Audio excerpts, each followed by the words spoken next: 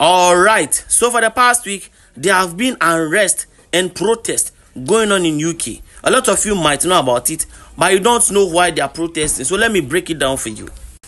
Days ago, a 17-year-old Rwandan boy went into a dancing school and unalived 3 children ranging from the ages of 6 to 9. For no apparent reason, he just went there and ended the life of these little kids. So when the news broke out, somebody went on the internet and said the incident was orchestrated by an immigrant. So without any verification from the citizens of the UK, they started, battering any person they see on the streets who they think is not from the UK. They were just battering anybody because they thought that the perpetrator was an immigrant. Meanwhile, he was born in the UK. So, they were just unfairly battering the immigrants. Now, in other news, 2 12-year-old kids unalived a 19-year-old man because he told them to stand up from a bench.